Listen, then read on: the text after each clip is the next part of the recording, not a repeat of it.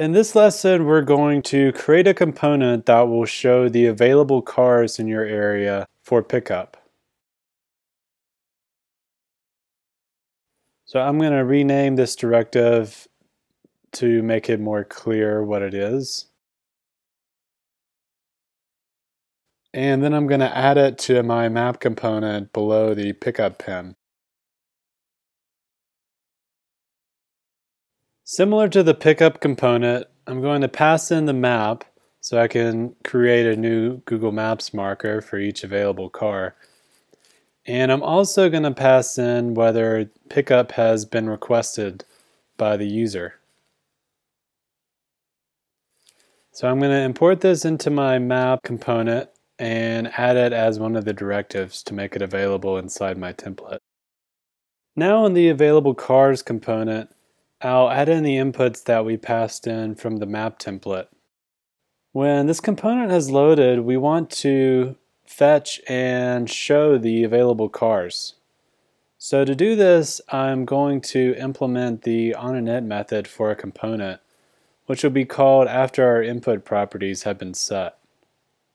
So now we want to implement fetch and refresh cars. And to do this, we're going to need to create a new service that I'll call car service.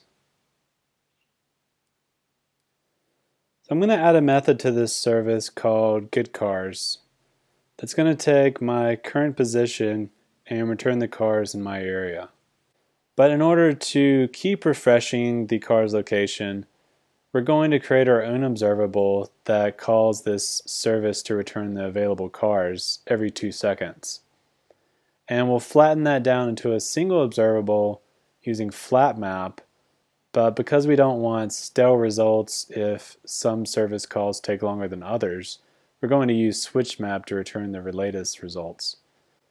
So I'll come back to the service call for available cars in a second, but I'll finish this observable by calling share so that if any other pages make this request to get cars, they have the same subscription. So as you can see, observables are a powerful way to deal with asynchronous data.